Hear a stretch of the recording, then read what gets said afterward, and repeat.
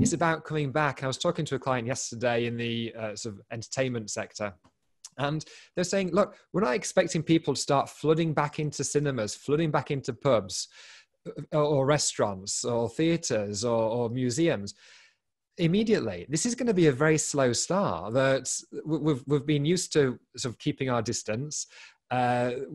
People aren't going to want to start coming back into this sort of the herd mentality, the socializing again straight away. It's going to take a real long time to do it. And if the furlough period just comes to an end, well, we're not necessarily going to be able to bring everybody back in one lump. We're not going to have any money to pay people if there's nothing for them to do.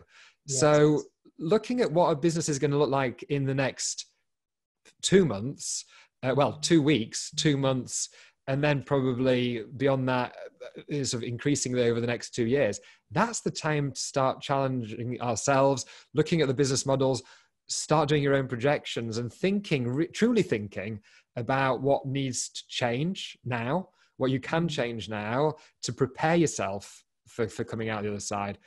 But we just don't know what it's going to look like.